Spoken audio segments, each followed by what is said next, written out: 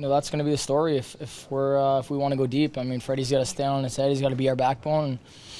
And, we got all the faith in the world in him just being able to do that. He's done it multiple times, so we can rely on him. What have you seen from JT just in terms of his demeanor, how he's handled the attention and everything that comes with his signing?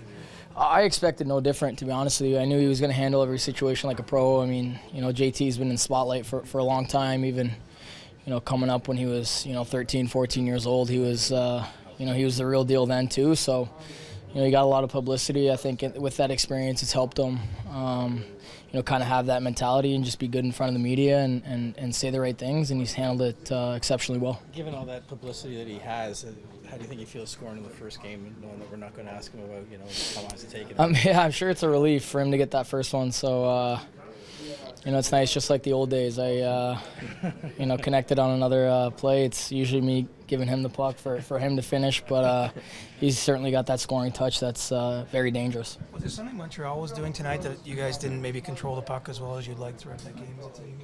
They worked. You got to give them all the credit in the world. They were on top of guys.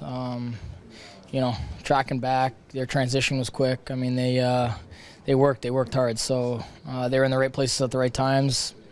A couple momentum swings throughout the game that Freddie hung us in there for, but at the end of the day, you just you need a play to win the game, and that's exactly what happened. A team that's expected to win often transitionally, is there a moral victory here in grinding out a victory the way you did tonight? Yeah, it's not going to be perfect, especially early on. I mean, it's throughout the preseason and early parts of the season in October, it's a little bit sloppy, and as the games roll on, you're going to see things tighten up. Obviously, that's the same every single year. So we got a lot of work to do. We understand that, but that's what the film's for, and we'll just keep progressing. Would you and John have gone on the ice together in London at all? Or both oh yeah. Center?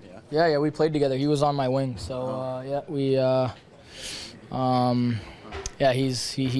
had that scoring touch ever since then. We're on the power play together. We loaded it up, so there's some familiarity there. Austin said he worked on refining his shot, which was already pretty good in the off season. When you see him do what he did on the first one, what are you noticing? What makes his shot so deceptive? Just changes the angle. I mean, that's really what he's never, as a defensive player, when you're trying to block a shot, you get in the lane where the puck is, but he seems to be able to drag and around feet and sticks and get that shot off so quickly. So I think that's the deceptive part of it, and he's accurate too, so that always helps. Is there a lot of communication between guys on working on your shot, or is it kind of like a solo thing? No, I mean, we all help each other. We all ask for advice and kind of pick each other's brains, so it's nice to have 23 pros in the room to be able to kind of put your heads together and figure out the best solution. But guys like that just have that natural ability to be able to find lanes, and that's a skill in itself.